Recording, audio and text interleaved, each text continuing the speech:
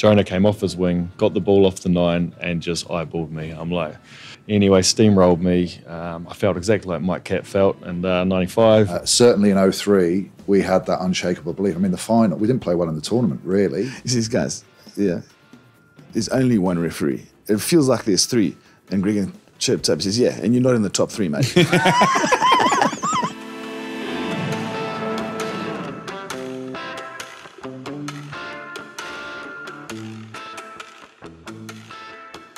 Welcome to the penultimate pod in Paris. This is the official Rugby World Cup pod, brought to you by Asahi Superdry, the official beer of the Rugby World Cup. And on the show today, 3 men who know what it's like to lift the Webb Ellis Cup. That's ex-Springbok captain John Smit, the top scorer of all time, Dan Carter, and Austin Healy's best friend, Ben Kay.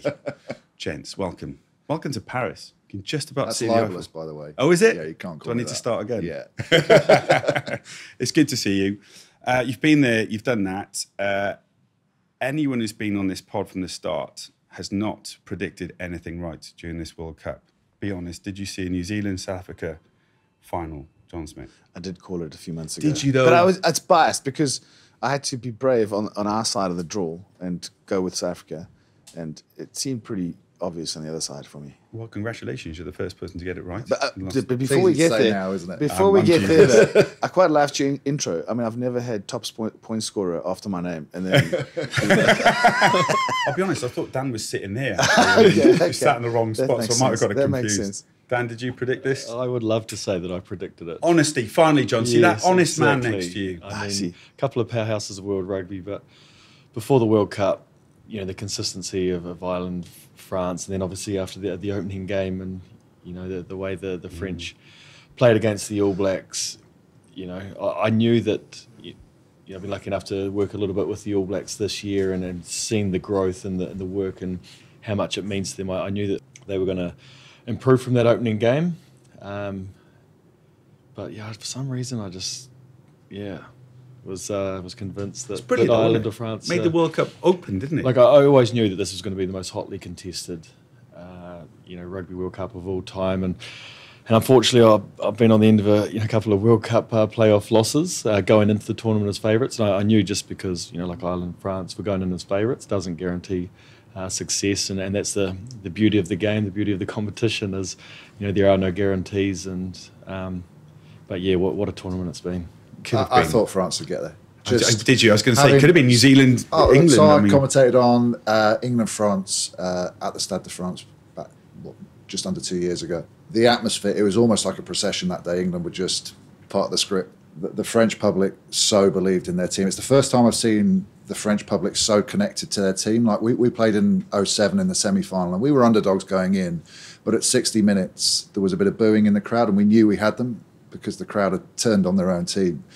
And the French had just been so behind Antoine Dupont as that talismanic leader. So I was convinced they were going to get there. New Zealand, I thought, might do, because I've done a couple of radio interviews in New Zealand during the World Cup, and I've never had that from the New Zealand sort of fans and public before, that they were like, oh, this is the worst All Blacks team there's ever been, and I'm like, usually it's the opposite. You're having to keep their feet on the ground and say, yeah, you're good, but there's a chance you might, no, we're definitely going to win. Everyone was saying, no, this is awful, and you could just see that as soon as the belief started to come back, that they're a good side, they were going to be very difficult to beat. So I did sort of think that New Zealand might get there, but I was convinced it's going to be the French. But as per usual, South Africa turn up and do it. Could have easily been in New Zealand England final in the end. Well, that would have been probably great. not sitting on that sofa because my pecking order, but just I might so have got on the final sofa. If you listen to this, not watching, we've got the finalists on the sofa, and Ben's kind of on a third seat on his own, third and fourth different place balcony playoff over there. But it could have so easily been, with 15 minutes to go. Unbelievable form. I did say before the game, the last thing England want to be is 2 points down with less than 10 minutes to go, because holding on to that was always going to be a challenge. I sort of felt if they'd been 2 points down themselves rather than South Africa chasing, I think England might have got over the line. But the scrum and the bomb squad coming on just changed everything. England were so good in terms of where they've been pre-World Cup, what they needed to do against South Africa. They played it tactically perfect, but they just couldn't cope at the end. And I still haven't seen an angle where I'm convinced that last scrum call was right. No, I just, let it go. But the work was done by the previous scrums because it was so obvious how on top South Africa were. If there was going to be a 50-50 call, the referee's always going to go, well, I think that South Africa are on top. Bit of a jailbreaker. Sort of 2 weeks in a row. Victor and I walked, the French game, we walked down with 20 minutes to go, and we were like, we're done. And so we walked down and Eben scored the try, and we were like, okay, this week we started the game, we're like, whatever we do, we're going to walk down at 20 minutes. When we walked down at 20 minutes, the game was gone, 15-6. Yeah. And we were in a far deeper hole than we were the week before. And yeah, that was England played it perfectly. I mean, the conditions, the kicking game, everything. And then it just...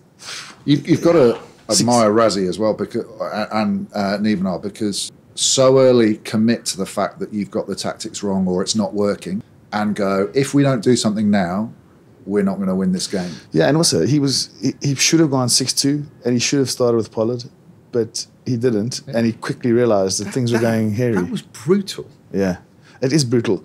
And that's the cruel thing about sport. Lebok gets subbed at 30.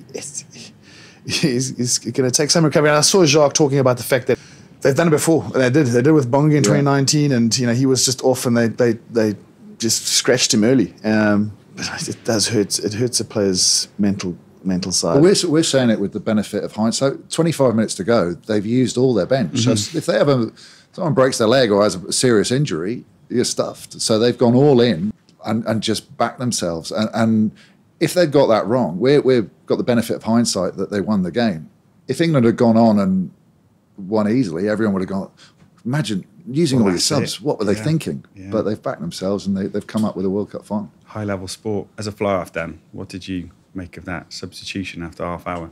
Has that ever happened to you? I can't imagine that's ever happened to you at any level in your life. Not to me, but I've seen it happen. In big games when there is momentum, completely one-sided, and you need to be brave and make big decisions. And something that Rassie's talked about is the strength off the bench and substitutions that can come on and make a real impact. And they needed something, because you could see how much the English wanted it in that first half. They were right up for that. They had all the momentum, and they needed someone that would be calm and really clear and really decisive in a big game with World Cup experience. And I think that's why they had Pollard on the bench. Whether he's on the bench this week, highly unlikely. Just to have that depth and that control. But I agree. It's pretty tough one to take for Libet. But he's a fantastic player. He has been good in different conditions. If it's a dry conditions and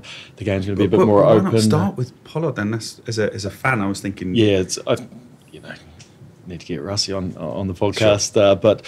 Obviously he's got his opinions and knew if things weren't going well, then he could make that substitution. That'll be the interesting thing this week. Up against an All Black side that want to play with the ball more. The game, I think, will be a lot more open than the game was last night. Just on it, because a couple of months ago in Twickenham, South Africa turned over New Zealand quite easily in the end. Lebok starts. He doesn't miss a goal. He doesn't miss a beat that day. So if it is decent weather in Paris next weekend, who do you start at 10? It's going to be crucial for up until last night, I would have said Libet, but I think that the pressure, the experience of Pollard in such a big occasion, the hurt that and the learnings that he had from 2015, and being on both sides of successful and unsuccessful World Cup campaigns, really is going to play a key part in having that experience out there right from the get go. But just on that with Lebok though, that we all talk. Dan will tell you the 10's the most important person on the field. Right? We know it's the forwards, right? Because everyone's been saying, "Oh, should England put Owen Farrell in, George Ford, Marcus Smith at 10. Doesn't matter if your forward pack don't give you the platform." And Lebok is that day in Twickenham, South Africa completely dominated up front. A 10's always going to look better. Whereas yesterday, they were struggling to get that physical dominance, and Libbok struggled early on, particularly with the weather. You probably want a 10 to come on like Pollard in that circumstance. So if South Africa get dominance, they want Libbok playing. So it's and the other thing that you can, with absolute certainty, know is that no one in the world can predict what Rusty's going to do next. I mean, I've been trying to figure it out for 5 years. He's always thinking in a different way. And I can tell you right now, don't be surprised if you see Libbok starting, because the weather's going to be good. Kits off because we're going to have to play. So we've been trying to figure it out for 5 years. But he's always got some kind of plan, and with anything you know for sure is that you have got no clue what he's going to do next. He's fascinated, isn't he? Even before this game, he sits down, he's on Twitter, goes on Twitter, got a few minutes to myself, so I thought I'd respond to a few people. Then goes sort of after that QE journalist, calling him or her, apparently it was a typo, we don't know. Does he do this kind of stuff? I told you, you've got no certainty. Yeah, but does he do, why is there a strategy behind this behaviour? Look, I think one thing that you do know about Rassie is that everything he's a smart guy. You know, I've played with him, and I've never met a guy that knows the game and understands the game and studies the game well. I mean, there's a great story about him when he was playing under Nick Mallet. Those are back in the days when the coach's job was, okay, come on together, boys. Okay, we're going to do it. You know, go harder. And there's no real sort of technical analysing of the game, and it was in the days of the VHS recorder. And so there was a company, I think in the UK, that had a VHS machine with 2 videotapes and some analysing machine, and Rassie bought it for himself while playing for the Springboks, and then started doing analysis and giving Nick feedback as the coach and saying, well, I've been through the tapes and that's how he started. As a player, he started analysing the game for the first time, finding tech that could keep this sort of the detail and bring stats into it. And so everything he does is for a reason. There's nothing that happens by accident. So is it detail? Is it experience? 2003, you found a way to win that side 18 months before the World Cup. South Africa, New Zealand, they find a way to win. So the impossible question is, how do you find, what is it? What is it that means, you know, that was the difference last night, was the difference France, South Africa, New Zealand, France. What is it? I think there's 2 levels to that question. There's the sort of Springbok mentality, which is quite there's a lot of passion and love for the game, and also there's a responsibility on a Springbok team for what it does back home that supersedes the game. And then there's this team and what they've become over the last 5 years. So and you go back for 5.5 years when they started with Rassie as the coach, ranked 7th in the world, tough times, you know, and the Springboks were not a popular team, and they're the only team that sort of bring hope, and they resurrected this, and the plan was to try and win this World Cup in 2019. Then they obviously managed to win 2019, but this team has gone from being 7th in the world, no hopers, to getting a coaching staff that have turned them into something substantial, grown together as a team, gone from being teammates to mates, gone from having girlfriends to wives to kids, and galvanizing as a group that literally puts them in this bubble that makes them even more resilient. So they sort of look for moments like this. They thrive on it. You can just see the one thing that probably makes me the proudest of this team is that they've lost some tests, but they've never lost a test without putting everything on the line. There's always like life and death effort. And that's, I think, what differentiates them at the moment. It's just never, ever over. I'm ready to play in the final. I was going to cry. So I was going to run at you then, Ben. Don't do that. You can see it, though. The South Africans are playing for something much bigger than themselves. And that can often, you know, be the difference of getting themselves out of those situations. For me, it was always just self-belief. You know, you're down by 2 tries. There's 6 minutes left on the clock. You know, as an All Black, we believed that we could score those 2 tries. You know, not once did you see, you know, the guys with their heads down or a, you know, give up mentality. It's and a lot of that comes down to mindset, experience and mindset. So actually working with your psychologists around being able to perform under pressure. So you're down on the scoreboard like the Boks were last night, and how to stay really sort of clear and decisive, incredible decision making in those last 10 minutes when you've got all the world of rugby watching you and being able to execute in those situations. So a lot of sort of mental strength comes into that, and that self-belief. You look at the French game, the quarter-final, the last 10 minutes. You have Ramos sort of kicking the ball out the touch, Mathieu Joubert kicking the ball in a penalty backwards. Just simple skills performed under pressure is a lot around sort of not being in those moments before and not having that experience, but also not being able to control your sort of mind, being able to perform and execute simple tasks under pressure, and that's exactly what happens, come World Cup playoff time.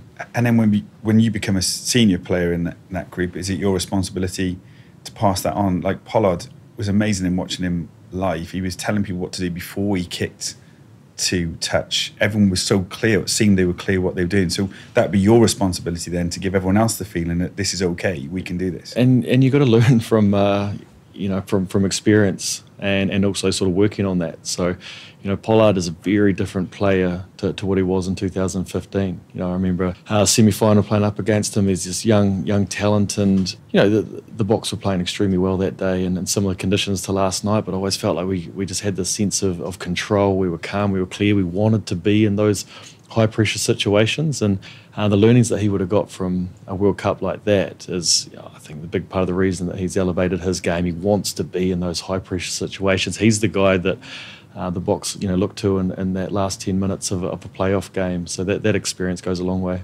No, Dan mentioned belief. That's what it is, and it's very difficult, from an England perspective, when the belief hasn't been there to suddenly turn it on. It's got to be unshakable, because when everything's going well, that's fine, and we all remember the great All Black sides, great Springbok sides for when it was going well. But actually, what probably got them to the final is when they played and they weren't playing well.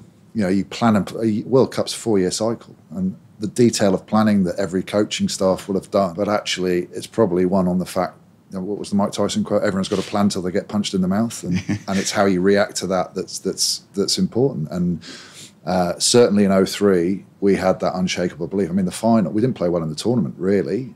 Maybe the French game, we were good in the semi-final, but the World Cup final, everyone remembers Johnny as the greatest ever kicker. He probably missed the most kicks he'd ever done. Some idiot drops the ball over the line. You've got. Did you ever think about that? No one ever reminds me of it, to be honest. No, didn't matter anyway, did it? Even French kids, 6 years old, you're the guy that dropped the ball. Yeah. That's right. But gave away loads of silly penalties. The scrum that was a strength of ours. Was penalised, but you have to find a way of getting it done. You can only do that if you completely believe. And last night, actually, the South Africans, that they were in a dark hole. And I think probably the South African mentality you were alluding to makes them the ultimate knockout rugby team, because even when they're in the worst possible shape, they'll find a way to get it done. 2007, Mark Cueto scores that try. Everyone goes, if that had been given, you would have won the final. I still think South Africa had that belief that they might have found a way to come back and turn that over anyway. It's just... You talk about the dark hole, and Dan mentioned about pressure, but that's where you sort of, you have to learn and get your experience. I mean, it's always, and we sort of love that. I love that about the game, because there's games and there's games. There's games that have got pressure, and then when you go into that dark hole, it's being in a dark room. It's the teams that figure out quickly how to get to the light switch. Yeah. And most teams, when they get into the dark room, they start slapping the wall all over the place. Sounds like a night out with you. You've just got to go inch by inch. You've got to work your way through it till you get, and you've got to cover every single inch. And that is where good teams, come in. And to get into that space of being calm when it's dark and finding the light switch, you've got to have tasted some bitter moments. We made a massive thing about every test match that we lost, because it bites. You don't like losing test matches. But we'd always talk about how it felt in processing that emotional feeling, so we could bottle it and understand where we don't want to go in the future. Most great teams have lost games as well on the way. And actually the majority of the coaches that have won a World Cup have been there and seen what it's like not to win one and learned from that. Martin Johnson always used to say that the Grand Slams that we didn't win before winning the World Cup were like the scars that you remind you on the pitch of what Makes you've the been through difference. and what you need to do differently. Well, so you mentioned that this South Africa group has been together, 5.5 years, and Rassie Borthwick was saying it's been pretty much 4 months, so many young players in the squad. And one of my favourite quotes on the pod was a couple of weeks ago, where Andrew Mertens was on saying, Steve Hansen said that playing a 3rd and 4th place playoff is a bit like an open mouth kiss with your grandmother. No one wants it. It's a thing in New Zealand, is it? No one wants that play. That's going to be brutal, isn't it? After the emotion. horrific. Not as brutal as trying to get rid of that thought. Yeah. but actually, and then Francois Lowe was saying, it's been such an emotional couple of weeks for South Africa. From a New Zealand point of view, extra day, how much of a difference does that make in modern rugby? And after Argentina, 7 tries, didn't seem that much of a challenge in the end. So where do you think the All Blacks are this week? I think that extra day, will help a lot, just to be able to get away from the game. When you've been together for over 2 months, the pressures of playing in World Cup playoff games, the world looking at you, the fact that you've been in camp for a long period of time, they just need to get away from the game to really switch off. So that extra day will really help them just go spend some time with their families, come into Paris, see the children. A lot of families over here for them at the moment before they push the reset button. So it's a huge challenge for the All Blacks this year, because we've talked about the great teams, they just know how to win. But in the last 3 years, the All Blacks haven't had that consistency that that we've known from them. But they've turned things around. They've put in 2 good performances in a row. And now they're up against a brutal team. But they're on the way up, though. That's the key. They've got that. And when you've been in some dark places, actually, when it starts to go good again, it tends to snowball a bit quicker. And South Africa, they've had 2 tight games where you could potentially say they're holding on at the end, and they were very much ahead of New Zealand going into the tournament, I think, as potential favourites. But they're sort of starting to just tip over the hill a little bit, and the All Blacks are coming up. So God, it's going to be fascinating. The thing about the All Blacks as well, from a South Africa point of view, is South Africa could play the perfect 70, 75 minutes. But in those 5 minutes, the All Blacks could create 3 or 4 chances. Yeah. Well, that's exactly what happened against Ireland. Ireland controlled the ball for long periods of time. A couple of quick plays from the All Blacks, and they can cause some damage by scoring quick points. The fact that the Springboks and All Blacks know each other so well. 2 dominant powerhouses of world rugby is really going to make it a huge matchup. We know what's coming, but how do you nullify that? That they'll have some strategies around that, but it really does make for an incredible World Cup final. I know the ones. We're often the All Blacks going into tournaments as favourites, or one of the favourites, and this is probably one of the first times that they haven't, and I think they've enjoyed that. Actually proving people wrong. Like you talked about the conversations that have been happening in New Zealand. Not many Kiwis thought that would be in a final and with a good chance of winning the World Cup a few months ago. So I know the All Blacks use that as inspiration to prove people wrong, but also to make people proud. We talk a lot about the legacy of the All Blacks, the legacy of the black jersey, and what a way to enhance the legacy than go on to win a 4th World Cup. Part of I suppose the criticism maybe, or the negative thinking around the All Blacks has been aimed at Ian Foster quite a bit as well. I mean, he was apparently sat there eating his popcorn watching England South Africa last night, didn't care who he gets in the final. A word on him, like he's had to stay pretty strong, and it seems like the team have played for him. It's been a challenging, couple of years for Ian Foster, and just the uncertainty of his job. That the players really got him behind him. Just over 12 months ago, and then obviously knowing that he's not continuing as the head coach after this World Cup. So you can go one or 2 ways. When going gets tough, you got that in your mind. Well, I'm not here next year. How much do I really want it? Or you can go the other way, and you can really galvanise the group. So it's not just Ian Foster. There's a large part of that management that have been there for 20 years. Physios, strength and conditioning coaches, the psychologist and the team, Gilbert and Aka, they're not part of the group next year. From what I've seen, they've galvanised. They've gone, a really sort of exciting, right, this is it, this is a huge opportunity for us, let's prove, the doubters wrong, and, let's come together and do something pretty special, and they're on the verge of doing that. But, in sport, there's no guarantees. You were just talking there earlier about the difference, maybe 75 minutes, one person, one thing can change a game. I suppose one of the players that's just come to my mind is Will Jordan. So 8 World Cup tries joint. Should have been 9. Should have been 9. If only.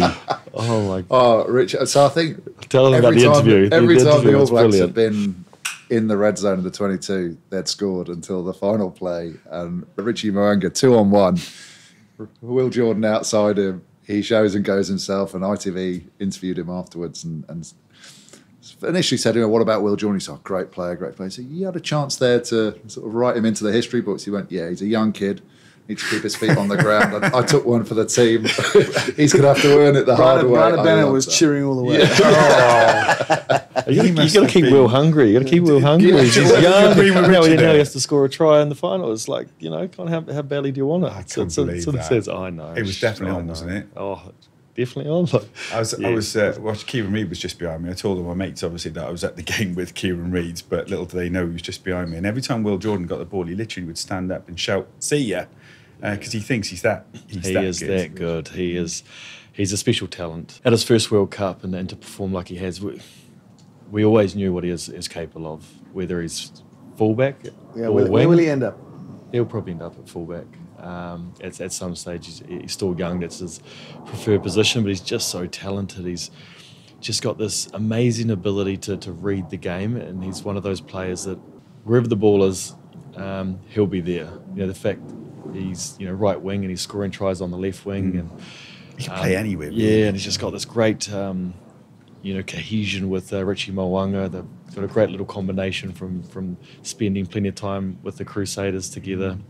So he's been a standout player, for us, and you need those finishers in a big tournament like that. You need guys that know from how to get anywhere over as well. I mean, that try was it Surveyor inside his own 22. Yeah. I think usually All Blacks are famous for supporting other players. They all look like this is done. Yeah, yeah. Do you know what I mean? It was like, he'll finish he's a this. freak. He's an absolute freak and a real talent. So I'm glad he's able to get the game time that he has, because he had a bit of an injury concern at the end of last year and didn't play a lot for the Crusaders this year. But through the medical team, they've got him right at the right time. Would you have given that pass to him? I quite like Richie's comment, to be honest. But, I can tell you what, I'd be the first person, if I was in Richie's case, to go get him a beer straight after the game and apologise. I can assure you that. I'm sure it would have been forgiven. He's in the final. You touched on it. South Africa and New Zealand know each other so well. The rivalry. What is it? What's so magical, epic, brutal about it? Yeah, for Springboks, you sort of get two debuts. Sort of your first game for the Springboks and then your first game against the All Blacks. That's how it works. I think it is the history that goes back over 100 years, and it's sort of where you want to be tested. I always get guys that came with their first test against the All Blacks. They get a bit nervous about the haka and they don't understand it, and so ask, what do you think? So the best message about facing the All Blacks and facing the haka is that you've been able to get into that green and gold jersey and play against what we believe is our greatest opponent. They always bring out the best in us. They always test us more than anyone else. And we were joking about it earlier, but I mean, it's brutal. The test matches are brutal, and yet whether we're in New Zealand or in South Africa, 20 minutes, half an hour after the game, we're sitting down having a beer together, and I think that's this sort of respect around the history of the game. So it's something special. I'm looking at Dan smiling, because you said earlier that you were a bit shocked when you first played the Springboks. Oh, because for 80 minutes they wanted to kill you, and then they're like, "Why are you such nice guys?" I know. Like I'd watched them as a young kid, and the history between these two nations. And I remember watching the epic games. The 95 World Cup final, and then the famous series victory from the All Blacks in South Africa in 96. And was like a bloodbath. It was war, and then Just no rules at the ruck. were there? I know, and then Game was beautiful then. and then to suddenly be playing against them, and then the hostile environments, and the eye contact that I was getting from the South African full packs, like, okay, they want to kill me, and I was like, these are not nice guys, And then straight after the game, oh, how's your family? I'll come have a beer, and it's like. You guys are the nicest guys. You're like the nicest guys. Oh my God. I've got to tell a story though about the haka. So Stefan de Blanche is playing his first game against the All Blacks, and Gary Teichmann's the captain. So he goes to Gary, he says, what should I do when the haka's going? He says, no, what you got to do is you find your opponent and you lock eyes, just like Dan said, you lock eyes with him, and in the look of your eyes, he must know that you are willing to die and you want him to die. It's everything. You just got to make him realize you're coming for him the whole day and you're not going away. And the more Gary's explaining this, the more trepidatious Stefan de Blanche is becoming. So Gary says, who you got tomorrow? He says, Jonah. He says, don't do that with me. He says, you take my guy, Tane Randall. There's an exception to that rule. There's an exception when you're playing Jonah. When England were lining up to go out against Twickenham, and Austin Healey was at the back, and Jonah Lew stood alongside him, two teams ready to walk out, and Will Greenwood says, go on, Austin, say it to his face. Just as he was about to go out and play against him. He didn't do that well that day. I was watching the players come out the tunnel last night, and it was so intense. I was just wondering what you guys were doing. That's just mentioning there coming out in the tunnel. Big Jamie Roberts is next to me saying, you're just in your head saying, don't look at the opposition. And he said, then it's a bit of a blur. I mean, coming out as captain, what are you doing in the tunnel before? It's a difficult place. It's really awkward. And that's why I was saying to Dan, I quite like Sia's vibe. He's got a bit of a jig going. He's singing a little bit. He's taking a bit of the pressure off. But it's really awkward. It's like you're standing there and you don't want to make eye contact. You just want to focus on the game. And either you first or you're waiting for the opposition. But it's a horrible space. And it's such a horrible tension to that tunnel. And there's such massive rigmarole, to get the game started. And that's the start of it. So that really is a difficult place to be. What did you? Because it does make me laugh sometimes when you're real focused, and then a mascot comes up, and then you see them going, "Oh hi, come and have a little picture," and they go right back to it. I mean, mentally you must be all over the place just before that game. Yeah, I was always pretty relaxed. Yeah, I can imagine. If there's one of the players in the opposition you had a relationship with, I knew that you could kind of say hi or have a wee chat and wish them luck. But then as soon as that first whistle went, it's okay, we're not friends anymore. So you switch on then? Yeah. I think it changes throughout your career as well, like how you feel. Like first few caps, it's quite an intimidating place, but then actually, I used to hate the couple of hours before a game. You're just desperate, and when you get to that point, you're nearly there, so it's almost a bit of excitement. Especially at 9 o'clock kickoff, by the way. Yeah, the worst thing is though when one of the roving cameras comes and pauses on you for a bit. You're like, yeah. I was comfortable, but you go away now. Like, what are they saying about me? My worst tunnel story is John Smit, number 7 flanker. And he's a grumpy. He's just born angry, so I thought we were playing English, and it's quite easy to get the Afrikaans guys riled up against the English. Really? I mean, you wouldn't have thought, yeah. So I thought, no, the whole week I thought, okay, I'm going to do my entire match prep talk in Afrikaans. It's my second language, but I think I'm pretty well versed. So for the first time, I think about what I'm going to say, and anyway, it's unraveling in the change room, and it's going pretty well. When you're speaking and you're thinking, okay, this is my second language, but I'm getting it. This is going really well. I pull it through, high-fiving myself inside, and give it in the circle book a yes, and we're lining up, and as we're lining up, waiting for the English, John Smit comes from number 7, from the middle all the way down to the front of the tunnel, and taps me on the shoulder and says, "Don't ever talk Afrikaans again." Just shattered me. Before. I mean, he could have waited until the end. Yeah, giving you some kudos. Yeah, exactly. What was, because you've done a brilliant team talk on the pod already, what was your, I'm trying to think what the team talk will be this Saturday. What was yours in 2007 World Cup final? What did you say? Finals you don't. Did you find the light switch? Finals, it's the least you've got to do as a captain from a talking point of view. If you've got to be riling guys up for a final, you've got the wrong crew. Yeah. So to get to a final, you've got a team that is pretty well motivated. They know what they're doing. So it's really about creating the calm that Dan was talking about, and not letting things escalate. Keeping as much calm as possible. So final was a lot of quiet time. It didn't have to get going. Didn't have to throw any brave hearts out there. No. Same for you, 11 and 15. Would you talk in that situation? Would you be one of those? You're just trying to bring people back to the here and now. So the whole control in your mind. People in a really big and important game like a World Cup playoff game or a final. It's hard not to think about the outcome, the result. Oh, geez, I hope we win this week, and you forget about the process. What do you need to do now? We learnt the hard way through the haka. So obviously we perform the haka and we get really sort of emotional around that, and then we'd start the game and we'd give like 6 or 7 penalties in the first 15 minutes because we hadn't reset and focused on what we need to do and remind ourselves of the game plan. So you'll see the guys now perform the haka, they'll walk back, they'll connect, they'll remind themselves to breathe, to just kind of bring their heart rate down a little bit and then focus, okay. And then you'll see the likes of, Richie Moanga going, okay, it's our kickoff. I'm going to kick to this position. I need you guys chasing, just to bring them into a really task So it's tactics. focus. There's nothing emotional at this point? No, it's purely, this is what we're doing. Yeah, it needs to be really task focused. What do you need to do right now? Nail that, then nail the next task. And it's all about sort of controlling your mind in those moments and bringing the players back to the process, because it's far too easy to focus on the outcome. Don't know if you noticed this, but as DC started talking, then the sun came out of the clouds. I know. So we gave him the spotlight. Is that a sign? And he looks great in the brilliant sunlight. I like Ben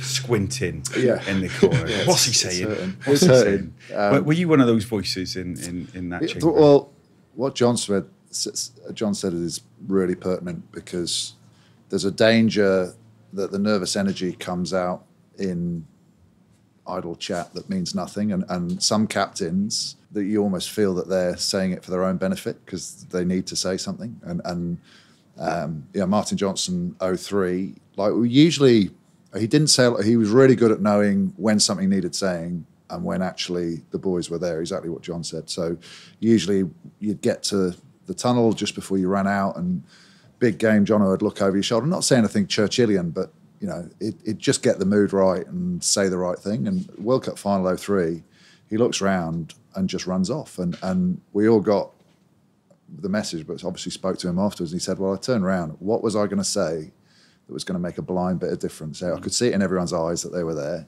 If I'd said anything, it was for my own benefit. 2007, slightly different team. We'd sort of had a difficult journey there. I remember Phil Vickery, really, really good in the change room beforehand. And he sort of tried to bring it more down to a personal level, because as soon as we started getting through the knockout stages, everything was about making England proud. And he just changed it to, there's a few people that you've given your free tickets to out there that have given up an awful lot for you to be here, and make it about them, not the 80,000 other people. And just gave it a bit of a personal edge to it. Didn't work, but didn't win. But he's yeah. Andre Pollard, obviously player of the match against England. Then I saw you pop up with Geordie Barrett, giving him the MasterCard player of the match against Argentina. He was brilliant, wasn't he? Absolutely brilliant players and really nice guys. So I was lucky enough to present the MasterCard player of the match to Geordie and sort of congratulate him. And it's a pretty special thing to be able to give someone.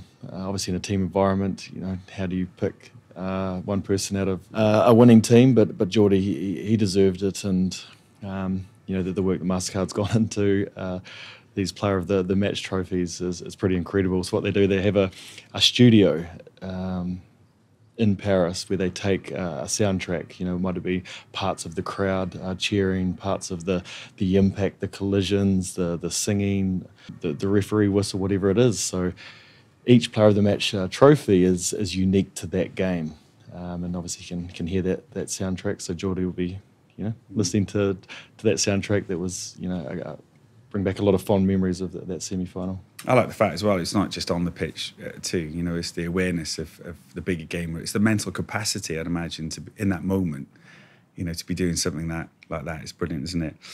All right, we're moving on to our Camp High 15. This is all about saying cheers. Who you like to have a beer with after the game. Maybe it's someone you did play with, someone you never got to play with, it doesn't matter. This is in association with Asahi Superdry. It's been lovely. There's been some really good stories coming out of it. So it can be anyone you like, past or present. Just talking about South Africans there, like, hard on the pitch, but great to have a beer after. Can't wait to hear you've got Ben, who's in your Campo 15. So there's a couple. I remember actually 2003 World Cup when we beat South Africa in the pool stages, and Victor Matfield came and found me afterwards. I'd actually so South Africa for that game had we picked up a couple of their line-out calls on the video. I always did like the old VHS. I'd go backwards and forwards, and I'd try and get. Is this the language thing? Is that what? Yeah. So everyone said you learnt Afrikaans. Like I learned to count to 10 in Afrikaans. Go on. For most forwards, counting to 10 in any language is a thing anyway. But basically, what we figured out was that they'd basically just gone, right, one's the front in Afrikaans. So I sort of beat Victor there. It's the only time I had to make it more complicated. It's the only time I had any success against Victor, and he came up and found me with a beer after the game. But probably the one that stands out for making my life hell on the pitch, because he was horrible to play against in a fun way, was Ali Williams. And then going out afterwards and having a beer with him was exactly the same. It's a roller coaster. Horrible, but a lot of fun. And I had a good few battles with Ali, and talking about the hacker, you go opposite your opposite number, and it was good for me because doing the hacker, Ali's probably the least threatening bloke because he doesn't look like he's made to do the war dance. So. But yeah, he was the guy that I used to seek out for a beer afterwards. You should have seen him rock up to the stadium on Saturday in his big coat and just loving life. All the selfies in the world. Does that sound familiar to you with Ali? Absolutely, yeah. Even the hacker, it was more about him. He'd be out on the side, kind of a couple of metres away from anyone else. He's obviously a very close friend of mine. He's so I can say bloke, things like that. He's a lot of great stories with Ali, and when Ben's talking about him, I knew it's not one beer. With Ali, it's a nightful. So he's a top man. Obviously, contributed a lot to the All Black culture and the legacy. So yeah, it was awesome to see him over here in France. Who does Dan Carter put in his Campo 15? Oh, geez, so I love going to war with your brothers, and my favourite time of the week is when you're sitting in the changing room with your team before all the media. Before the families come in, and you're having a beer with one of your teammates. And as a young teenager, we've already talked about him on this podcast today, that I used to look up to, and for me, changed the game of rugby, is Jonah Lomu. As he was a hero of mine through my teenage years. And then my first ever professional game, Canterbury against Wellington. I was a young 20-year-old, and Jonah was on the bench for some reason. He came on, and I was like, oh no. Here we go. And as a little number 10, Wellington had a scrum on the right-hand side. And Jonah came off his wing, got the ball off the 9, and just eyeballed me. I'm like, I kind of want this, but I kind of don't. Anyway, steamrolled me. I felt exactly like Mike Catt felt in 95 and got steamrolled. He went in to score a try. Unfortunately, he had some illness after that year, so I never got to play with him, which... if I could choose anyone to play with and go to war and play a test match with, it would be Jonah. I would love nothing more than putting a cross kick across to him, or setting him up for a try, or even just sitting back and having a cup of tea as he runs over the opposition, and then to enjoy his company in that changing room environment after a game would have been a dream come true for me. It's been amazing, actually. He's come up once or twice, obviously, and during the pod, when someone's talking about him, other esteemed rugby playing guests have turned around, Scout Brits the other day was, tell me more. Like, even current and past players always wanted to know more about Jonah, more than anyone else, maybe. Oh, so we have a big ethos in the All Black environment. No individual's greater than the team, but he's a freak. He was greater than the team, but you wouldn't know by the way that he always put the team first. He was such a team man. There's, I'm getting stories from, my Wellington teammates, or Crusader teammates that played with him at All Black level, and he was just the most kindest, caring, person. He obviously, had a lot of success on and off the field, but he was always, story sort of Ma'anonu had just started playing in 2002, and he kind of looked up to Jonah, and Jonah took him under his wing and just gave him one of his cars. Here you go, it's yours. Just gave it to him, because he was just, so caring and wanted to, help and support the people around him. It was never about him. He was always putting other people first. Love that. Put some pressure on you now, haven't I? Yeah. In fairness, I also got steamrolled by Jonah. Yeah. Canes versus Sharks in the cake tin, and Butchie's kicking off. I said, Butchie, don't go deep. Don't kick it on Jonah. He kicks it straight down Jonah's throat. And he's coming at me from the kickoff. He's now got a head of steam, and I'm thinking, he's definitely going to step into like a smaller flanker or a backline player. He came straight at me, and I realized that I needed to commit, and I committed a little bit high. But I reckon 3 somersaults backwards, and I looked up, and he was on the halfway line with 2 of our guys still on his back. So yeah, he was some player. My guy is probably one of my best mates in the game, post the game, but he was the most annoying little prick you've ever seen. Honestly, George Gregan, he was just next level. Like, in the ear all the time, and obviously I kept. I've never heard him being described as that. Well, the thing about the start of our relationship is I was captain, he was captain, and that's so.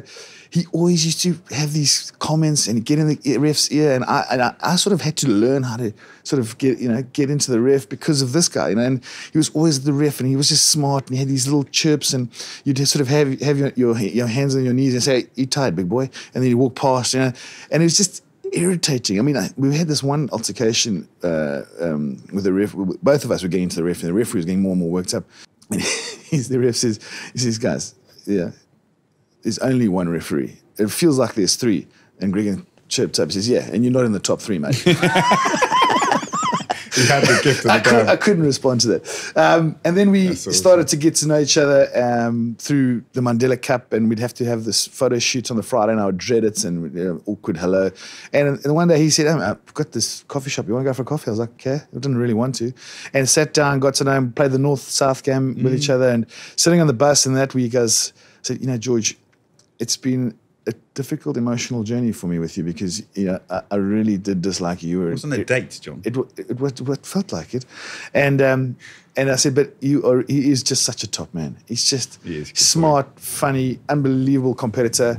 He's got to be a vampire. He hasn't aged a day. He looks the same now as he did when he won the World Cup, and so he's just a top man. But he was an unbelievably annoying guy to play against.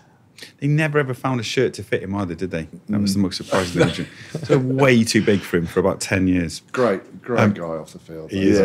Even 2003, we were obviously watching the other semi-final, and I don't think there's ever been a better sledge than 4 more years, boys. I mean, particularly for those front row boys that they're bound, they can't even swing at him. Just timing perfect. All right, I'm going to finish on 2 technicals here. How did New Zealand beat South Africa at the weekend? For me, they have to match them physically, and that starts at the set piece. So scrum, line out, and breakdown. They just need to match them there, take their opportunities. And in a World Cup final, you're not going to get many opportunities. It's going to come down to 1 or 2 moments. If they can be as accurate and clinical as they have been with ball in hand over the last couple of weeks, then and they take those moments, then that's a good start to getting over against a strong box side. How do South Africa beat New Zealand on Saturday? I think the worry is it's been 2 really big weekends, quarterfinals and semi-finals. This turnaround, the recovery of this week will be a big part of how they can match up to New Zealand. New Zealand, with all due respect, had a pretty soft semi-final weekend, and an extra day. So South Africa must be pretty beat up today physically, and everyone wants to match South Africa physically, and it'll be about how they can take that physicality after what they've put their bodies through, and the intensity of the clashes that they've had, and they've had some big clashes over the sort of 7-week, 8-week period. So it'll be around recovery and about how high they can get to after, I guess, the mileage that's on the car at the moment in terms of the intensity of the games and the level at which they've been playing. Is sort of that engine's been revving at 7,000-8,000 revs. Can it continue for another week? And that's what they've got to focus on this week. Who's going to win the World Cup final, Ben? So before the tournament, I obviously thought France were the favourites. I thought South Africa were the second favourites. I probably think New Zealand are favourites to win this now. And for the reasons that John's just said, just that ability to go again. And if they are going to win, they have to dominate physically. I think technically, I think where the All Blacks would win it is not necessarily in the wide expanses, but it's giving the time for that, because the line speed of South Africa is so threatening that if the likes of Ardie Surveyor can wriggle in the contact, make a couple of extra metres and get those big South African forwards having to backtrack before they come forward again defensively, New Zealand will have the room to go round them. And if they have that, New Zealand, I think, will win the game. But they need the forwards just to give them an extra metre in contact, just to win those small, tiny battles that will make all the difference. And if that happens, I can see New Zealand winning. But look, I'm not betting any money on it. I couldn't tell you. It's been amazing, isn't it? Yeah. It's been such a good World Cup, and it's going to be a fantastic final, I'm sure. Ben, Dan, John, thank you so much. Thank you. Thank you. Good luck, Dan. You've been listening to the official Rugby World Cup podcast, brought to you by Asahi Superdry. Please leave your comments and make sure you share the pod below.